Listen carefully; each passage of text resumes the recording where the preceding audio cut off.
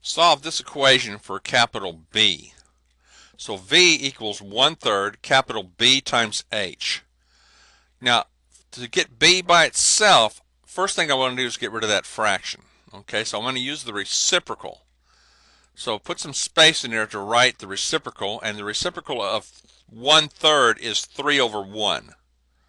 I'm going to put that here and here so that I can cancel these 3's out. The 1's cancel.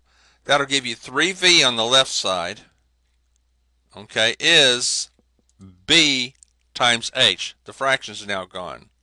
All right?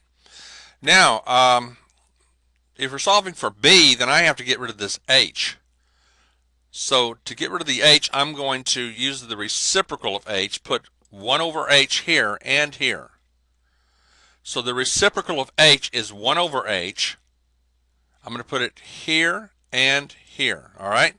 So now we have 3V over H, okay, equals, and you're going to have capital B and you're going to have H over H, aren't you?